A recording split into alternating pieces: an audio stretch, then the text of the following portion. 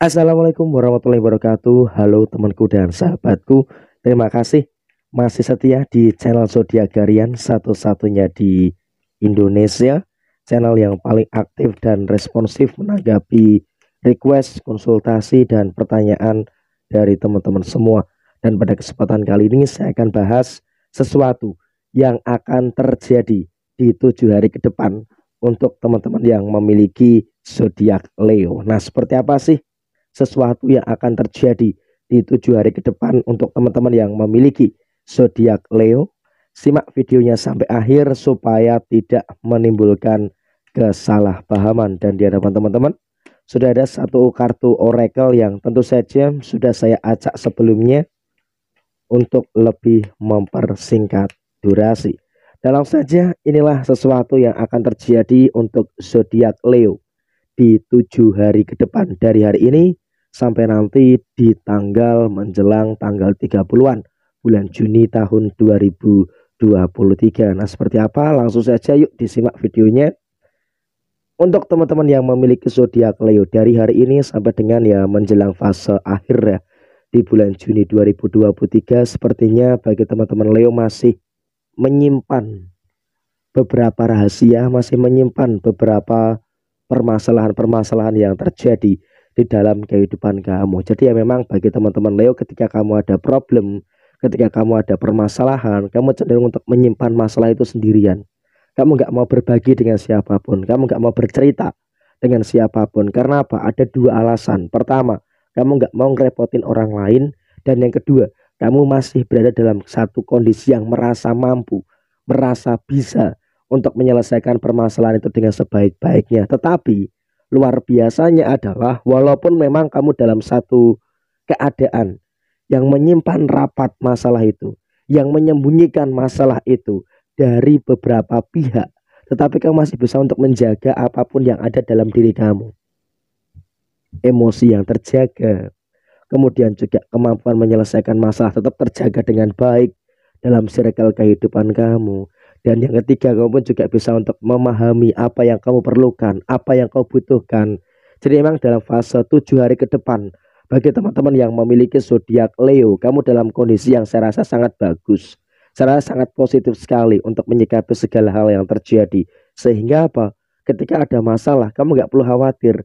Meskipun masih terkesan menutup-nutupi masalah, tapi kamu dalam kondisi yang sangat mampu untuk menyelesaikan permasalahan itu. Karena apa? Keseimbangan emosi pun juga bisa terjadi di dalam kondisi kehidupan kamu. Jadi ya dengan keseimbangan emosi yang terjaga, saya rasa ini pun juga akan memberikan satu impact yang cukup positif di dalam kondisi kehidupan kamu bagi teman-teman Leo pada hari ini sampai dengan 7 hari ke depan. Dan bersyukur di hari ini sampai dengan 7 hari ke depan ada beberapa problem yang terselesaikan.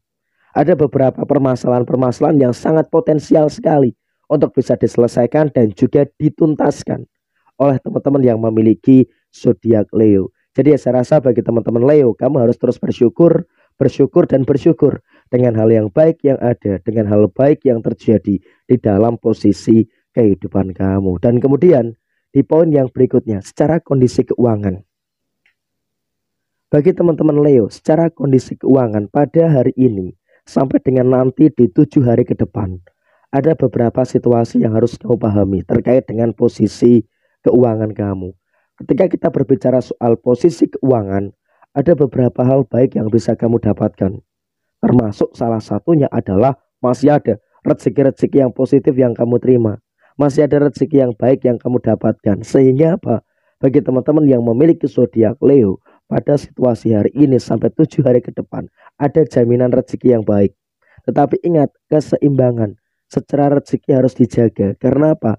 Situasinya dari hari ini sampai dengan nanti di 7 hari ke depan bakal terjadi beberapa pengeluaran yang ada, sehingga apa? Keseimbangan secara finansial itu juga harus betul-betul diperhatikan oleh teman-teman yang memiliki zodiak Leo. Karena apa? Kamu juga posisinya tidak boleh terlalu sembrono terkait dengan posisi keuangan kamu, dan kamu seharusnya juga sudah mulai memahami apa yang terjadi di dalam posisi bulan Juni 2023 ini. Ketika kamu sudah mengerti, ketika kamu sudah paham dengan apa yang ada di bulan Juni 2023, maka kamu akan mampu untuk menyikapi semua hal dengan baik, menyikapi semua hal dengan positif. Jadi ya saya rasa kamu nggak usah terlalu takut, nggak usah terlalu khawatir. Selagi semuanya bisa kamu pahami dengan baik, kamu sikapi semuanya dengan baik, saya rasa ada hal-hal yang positif yang akan terjadi di dalam kondisi kehidupan kamu. Jadi ya saya rasa kamu tidak perlu merasa khawatir dengan beberapa hal yang ada di dalam kondisi keuangan kamu. Semuanya cukup terjaga. Hanya tinggal bagaimana pengelolaan secara kondisi keuangan dengan sebaik-baiknya. Dan kemudian di poin berikutnya terkait dengan posisi yang ada di dalam posisi hubungan asmara kamu. Karena ya apapun yang terjadi, apapun yang ada, memang ada kehangatan yang terjadi di dalam posisi kehidupan asmara kamu. Ada perkara, yes, betul, ada perkara, ada masalah, tapi dengan kehangatan yang bisa kamu ciptakan, mampu menimbulkan hal yang positif, mampu menimbulkan hal yang baik. Dan bagi yang sudah menikah, saya rasa pada posisi di 7 hari ke depan tidak terlalu ada problem, tidak terlalu ada masalah, sehingga apa, ada kebaikan-kebaikan yang senantiasa hadir, yang senantiasa muncul di dalam posisi hubungan asmara kamu. Jadi ya saya rasa secara posisi hubungan asmara ada kehangatan yang terjadi di dalam posisi kehidupan kamu secara keseluruhan. Jadi apapun itu tetap bersyukur dengan keadaan-keadaan yang positif, dengan keadaan yang terjadi di dalam posisi kehidupan kamu secara keseluruhan. Jadi emang komunikasinya bagus, pengertiannya baik, kemudian juga bagaimana komunikasi dua arah yang memang juga cukup penting di dalam posisi hubungan asmara itu merupakan satu hal yang sangat baik yang bisa kamu terima dan juga bisa kamu dapatkan di dalam posisi kehidupan kamu. Jadi ya terus bersyukur dan wajib bersyukur dengan situasi yang memang terjadi di dalam hubungan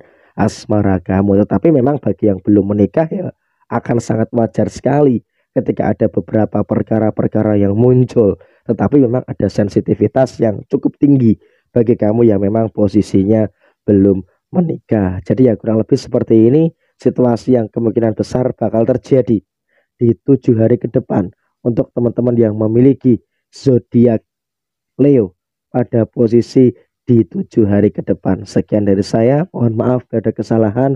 Sampai ketemu di video yang berikutnya. Jaya Jaya Wijayanti, Lepodine Pangastuti, Jaya Hadi Diningrat, Rahayu, Rahayu, Rahayu, Rahayu Sakung Dumadi. Tetap semangat dan sukses terus untuk teman-teman yang memiliki zodiak Leo dari hari ini sampai dengan di 7 hari ke depan.